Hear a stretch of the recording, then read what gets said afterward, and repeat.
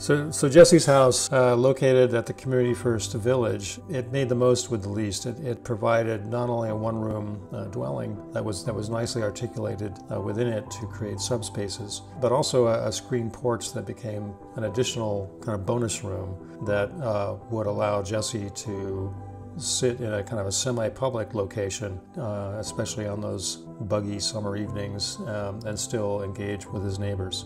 We all agreed in the jury that it should be awarded right away, and it's built so nicely. It's a very light structure. Even though it's small, it gives the final user and Jesse the opportunity to have the space as he wants to. So adaptability and flexibility is something we should look for. You could really see that he was at peace with this project, and we thought it was so valuable.